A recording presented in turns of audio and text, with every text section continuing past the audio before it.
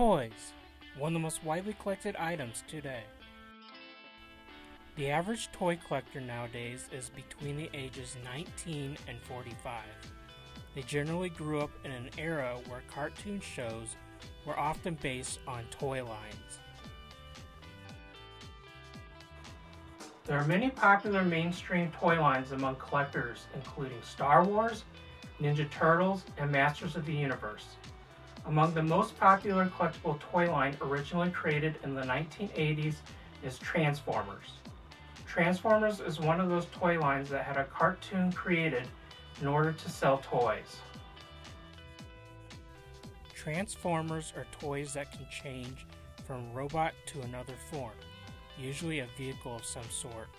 As you can see here, Optimus Prime transforms from a robot to a truck. Vintage Transformers from the 1980s and reissues of vintage Transformers are still highly collectible today. A lot of toy collectors really enjoy owning the toys they grew up with as kids. Even more sought after among modern day collectors are Masterpiece Transformers, which capture the look of the original vintage toys while giving them extreme detail to match their cartoon counterparts. Transformers are so popular that third-party companies make their own versions of the characters. These third-party companies have no affiliation with the official companies that make Transformers. Third-party Transformers are often more expensive than official Transformers, and sometimes are even higher quality than the official Transformers.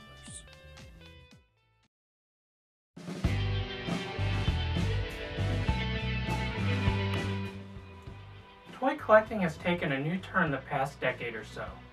Many credit Michael Lau for creating the first designer toys in 2001.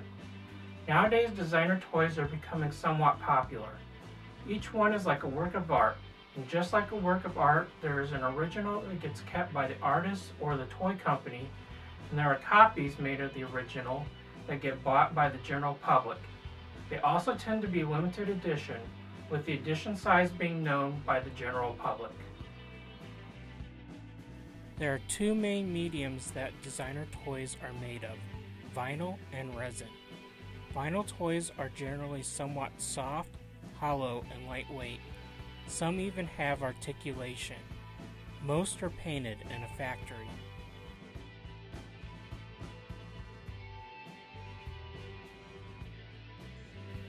Resin toys are typically hard, solid, and heavy.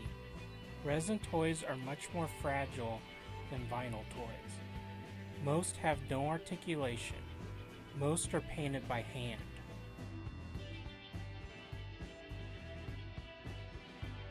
Japanese vinyl toys are typically called sofubi. Many of them are kaiju, which are giant monsters and strange beasts.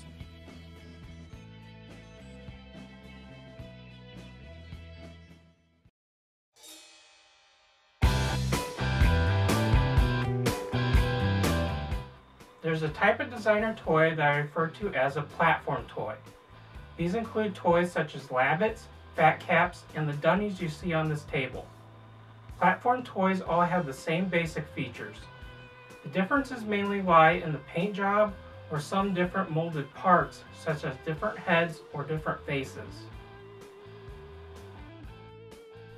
Dunnies are among the most popular of the platform toys. As you can see, they all have the same basic body and arms. Some are even exactly the same shape. Most have some version of the trademark Dunny ears.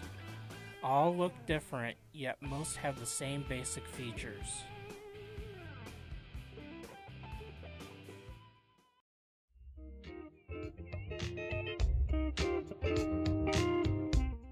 Blind boxes contain an unknown toy inside.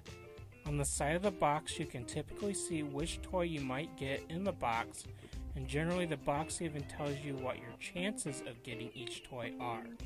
You always run the risk of getting a duplicate toy. Dunnies are among the most popular blind box designer toys. The blind box Dunnies are around 3 inches tall. The non-blind box dunnies are around 8 inches tall.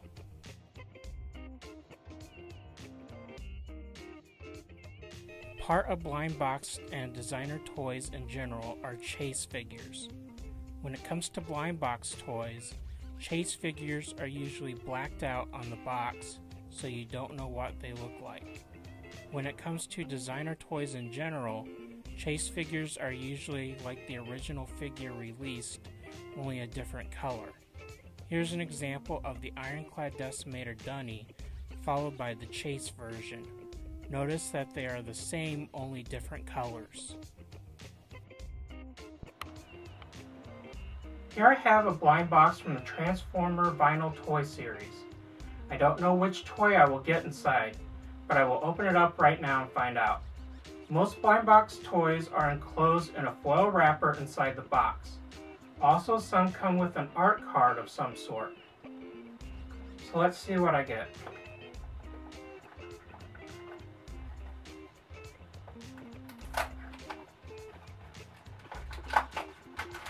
As you can see, it's in a foil wrapper.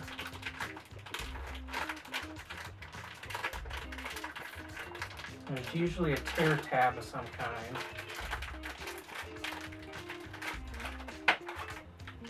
And it looks like I got Grimlock, which is pretty good because this is one that I don't have. And included are accessories and the card.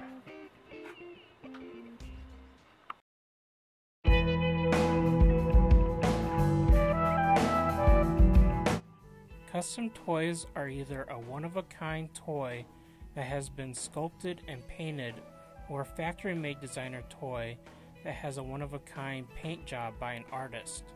Some custom toys are sculpted on top of pre-existing designer toys. Not all custom toys are one-of-a-kind. Sometimes you will find them available in small, limited numbers, available to collectors. One way to get a custom toy is to commission an artist to make it for you. Another way is to simply buy it directly from the artist when they put it for sale in their online store. Another way to obtain custom toys is buying them from a toy show at an art gallery. When you buy from an art gallery, you typically pay a higher price because the artist has to give half of the profits from the sale to the gallery.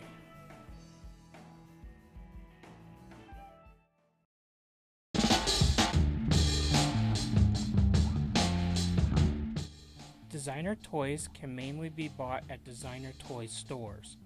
These stores are usually different from your average toy store.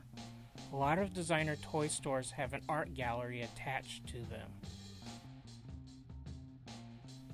All of the popular designer toy stores have websites that you can buy from. Some of these stores include Rotofugi, My Plastic Heart, the Toy Art Gallery, D-Corner, Monkey King, Tenacious Toys, Art Attack Toys, and Vinyl Riot. There are plenty of other great designer toy stores out there as well.